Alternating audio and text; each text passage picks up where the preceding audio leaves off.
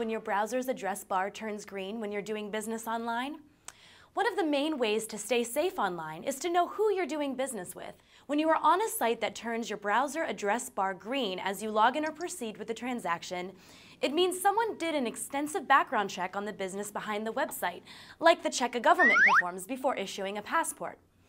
Instead of a passport, the site gets what's called an Extended Validation SSL certificate. A lot of syllables, I know.